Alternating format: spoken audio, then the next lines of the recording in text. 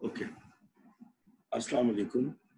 Walaikum Our salam. today's topic is nicotine poisoning. Nicotine, we know that nicotine is present in tobacco. So potentially suspected cases या इसकी जो poisoning है वो इन areas में है जहाँ tobacco cultivation, collection, process और इस किस्म की activities होती हैं. बेटा hold on just a minute.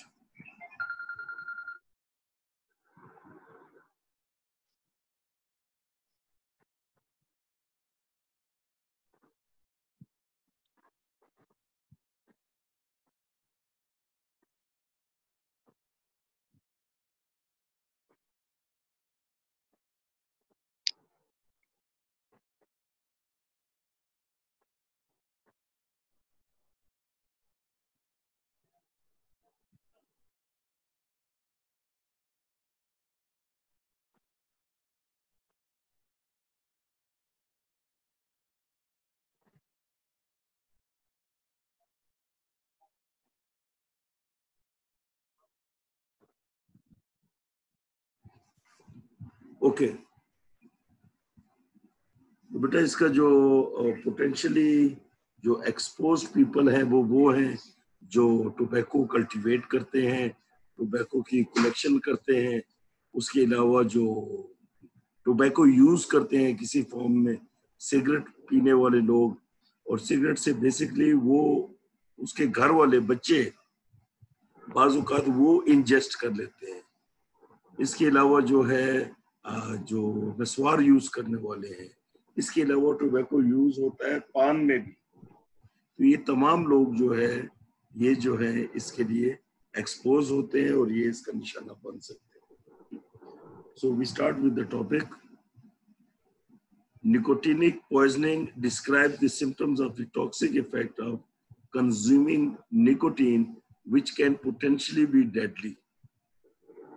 Historically, most cases of nicotine poisoning have been the result of use of nicotine as an insecticide.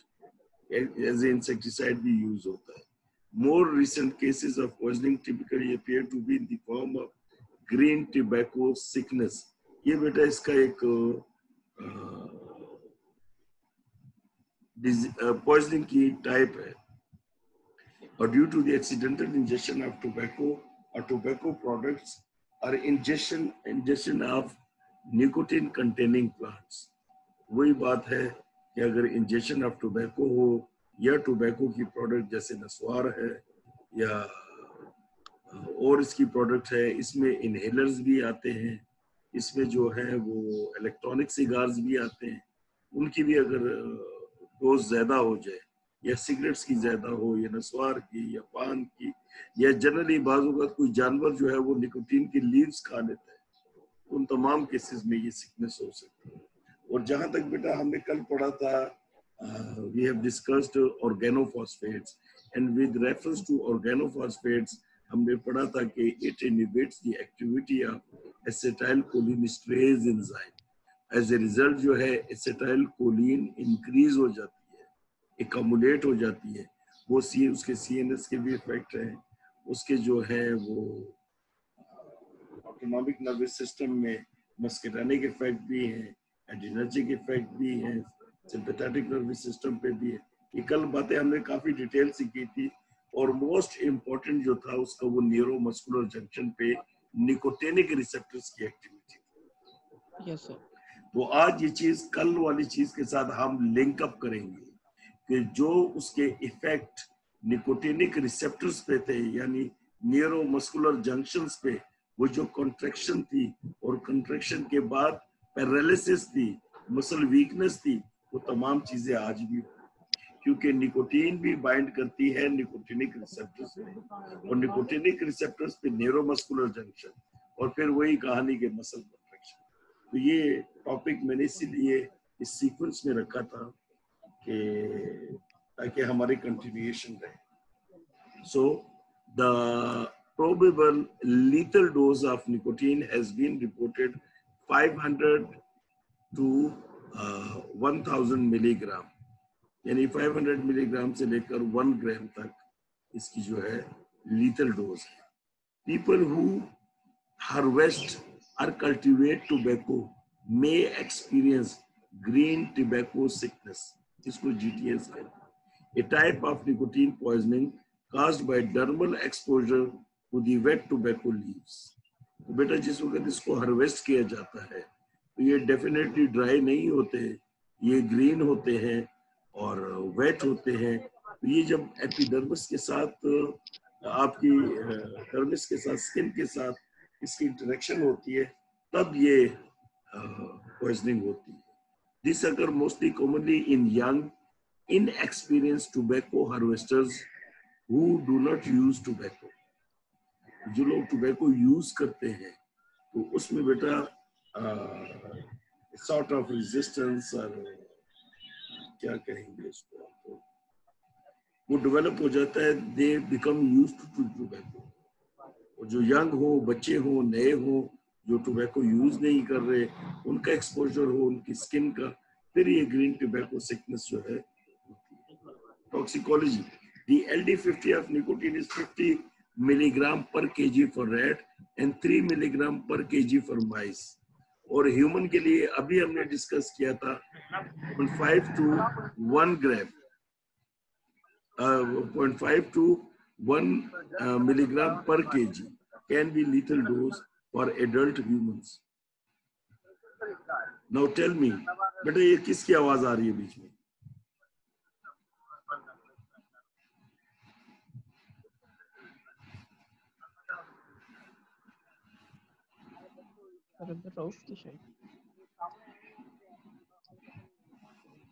Okay, सो अभी आपने ये सोचा है कि देखें अब रैट्स में 50 मिलीग्राम पर केजी है इसकी दिक्कत, जबकि ह्यूमन में जस्ट 0.5 मिलीग्राम और 1 मिलीग्राम पर केजी। ये क्यों? रैट्स में इसकी डोज इतनी हाई क्यों है और ह्यूमन में इतनी कम क्यों है lethal dose? Any idea? This is for just information. Sir नहीं होता रेट्स में। क्या चीज? मेटाबॉलिज्म इसमें सर नहीं होता रेट्स में। Very good. नहीं नहीं नहीं, थोड़ा सा उल्टा कह गया। Anyways, related to the metabolism in the small animals is much more faster than in human beings। वो जल्दी मेटाबोलाइज कर लेता है, ह्यूमन में मेटाबॉलिज्म स्लो होता है। इसीलिए अगर रैट इसकी डोज बहुत ज्यादा कंज्यूम कर ले तो भी उसमें पॉइजनिंग नहीं होती, ह्यूमन में उससे 100 टाइम्स कम पे भी पॉइजनिंग हो जाती है। Is that clear? कि स्मॉलर एनिमल्स में metabolic rate is much faster as compare to the human. इसलिए कोई भी एक्सपेरिमेंट हो माइस पे, रैट्स पे, उसमें ह्यूमन डोज अप्लाई नहीं होती। And 0.1 milligram per kg for children. Nicotine therefore has a high toxicity in comparison to many other alkaloids such as cocaine, which in mice has a LD50 of 95.1 milligram। ये बेटा इतना important बात नहीं। A person can overdose on nicotine through a combination of nicotine patches, nicotine के गम भी available है और nicotine के इनहेलर, शुरू में मैंने आपसे बात की कि इनहेलर्स भी हैं, कार्ट्रिजेस भी हैं, इलेक्ट्रिक सिगार्स भी हैं, और जो टोबैको स्मोकिंग, चाहे वो हुक्के से हो, चिलम से, चाहे वो पाइप से हो, चाहे वो सिगरेट से हो, ठीक है ना, ये तमाम sources. Injection of nicotine pharmaceuticals, tobacco products or nicotine containing plants may also lead to poisoning। Smoking excessive amount of tobacco also led to the poisoning। So these are the reason for the different reasons or sources for the poisoning। Now the signs and symptoms, अब फिर इस चीज को जहन में रखें, आप रखें ऑटोनॉमिक नर्वस सिस्टम को, और ऑटोनॉमिक नर्वस सिस्टम में nicotinic receptors, As I have discussed in the beginning, nicotine binds to the nicotinic receptor, and generally Yes. what binds to the nicotinic receptors? The neurotransmitter. Neurotransmitter is acetylcholine. तो जो कल हमने पढ़ा था उसमें से सिर्फ वो पोर्शन, मस्करेनिक एक्टिविटी नहीं है इसमें, एड्रिनर्जिक एक्टिविटी इसमें नहीं है, only and only nicotinic activity. कल के टॉपिक की निकोटिनिक एक्टिविटी निकाल ले तो वो आज के टॉपिक का साइन एंड सिम्टम्स। दोबारा रिपीट करते हैं, nicotine poisoning tends to produce symptoms that follow A बाईफेसिक pattern, यानी दो फेजेस हैं, पहला फेज 1 होगा फिर फेज 2 होगा। The initial symptoms, यानी phase 1 में, are mainly due to the stimulatory effects, include nausea, vomiting, excessive salivation, abdominal pain, pallor, sweating, hypertension, tachycardia, ataxia, tremor, headache, dizziness, muscle fasciculations. ये कल हमने डिस्कस किया था। Muscle fasciculations are the abnormal contractions, movements, उसमें contraction भी होगी और relaxation भी, abnormal or uncontrollable. So dizziness, muscle fasciculations and seizures. After the initial stimulatory phase, अब ये phase 2 आ रहा है। ये तमाम sign symptoms जो थे phase 1 के थे, अब phase 2 sorry, a later period of depressive effects can occur and may include symptoms of hypotension and bradycardia, central nervous system, depression, coma, muscular weakness, and paralysis with the difficulty breathing or respiratory failure. तो muscle weakness और paralysis की बात हमने कल भी की और example आपको मैंने दी थी उनकी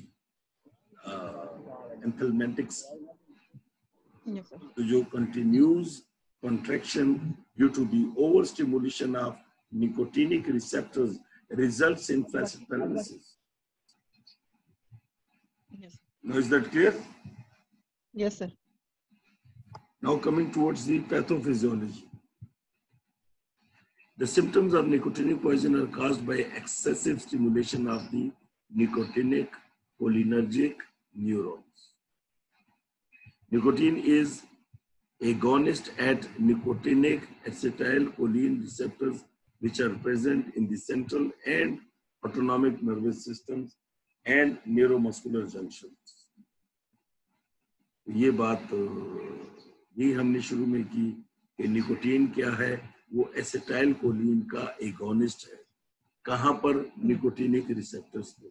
अब निकोटिनिक रिसेप्टर चाहे कहीं भी हो, चाहे वो न्यूरोमस्कुलर जंक्शन में हो, चाहे वो सेंट्रल नर्वस सिस्टम में हो, चाहे वो ऑटोनॉमिक नर्वस सिस्टम, जहां जहां निकोटिनिक रिसेप्टर्स हैं वहां वहां ये एसिटाइलकोलिन का एगोनिस्ट है, and it will produce the same effects that are produced by the acetylcholine. Clear? ये तो बेटा बहुत बेसिक सिंपल चीज है, बेसिक है जो आप फर्स्ट क्लास से पढ़ रहे हैं। Now, at low doses, nicotine causes stimulatory effect on these receptors. However, higher doses or more sustained exposure can cause inhibitory effects leading to the neuromuscular blockage. तो जब persistently होती है, longer duration period के लिए होती है, तो फिर वो neuromuscular blockade हो जाती है, which leads to the paralysis or muscle weakness. ये भी पहले हमने डिस्कस किया। It is sometimes reported that people poisoned by organophosphate insecticides, इसको बड़े अच्छे से समझे, ये भी वो बात है जो मैंने आपसे शुरू में की। It is sometimes reported that the people poisoned by organophosphate insecticides experience the same symptoms as nicotine poisoning. Organophosphate inhibits an enzyme acetylcholinesterase. कल हमने पढ़ा था कि जी उसकी सेरीन रेजिड्यू के ऊपर हाइड्रोक्सिलेशन हो जाता है, caused a buildup of acetylcholine, और हमने जब acetylcholinesterase इनहिबिट हो जाए तो बिल्डअप हो जाएगा क्वांटिटी या amount of acetylcholine with in the body, वो इंक्रीज हो जाएगा। Excessive stimulation of all types of cholinergic neurons and a wide range of symptoms. Nicotine is specific for nicotinic cholinergic receptor and has some but not all the symptoms of organophosphate. बेटा जिस तरह lecture के start में मैंने कहा जिन बच्चों ने भी ज्वाइन किए उनके लिए रिपीट हो जाएगा, जिन्होंने पहले से ज्वाइन लेक्चर में थे उनको पहले मैं बता चुका हूँ कि ऑर्गेनोफॉस्फेट पॉइजनिंग और निकोटिनिक पॉइजनिंग में कुछ चीजें सिमिलर है। यानी निकोटिनिक पॉइजनिंग जो है वो ऑर्गेनोफॉस्फेट का एक पोर्शन कवर करता है। कौन सा पोर्शन? जहां निकोटिनिक रिसेप्टर्स। जनरली ऑर्गेनोफॉस्फेट की तो बहुत वाइड वैरायटी थी साइन एंड सिम्टम्स। उसमें कोलिनर्जिक भी थे, उसमें एडिनर्जिक भी थे, उसमें सीएनएस के भी थे, उसमें निकोटिनिक भी थे, उसमें मस्करेनिक भी थे। हमने तमाम पढ़े थे। जबकि इस केस में सिर्फ और सिर्फ निकोटिनिक रिसेप्टर्स के जो इफेक्ट्स हैं वो इफेक्ट्स जो हैं ये शो करेंगे। Is that clear? Yes sir. बेटा समझ आ रही है? यस सर, समझ आ रही है सर। आज तो एक और बच्चा भी है साथ, अगर समझना है तो बेटा साथ साथ पूछ करो। Now increase निकोटिनिन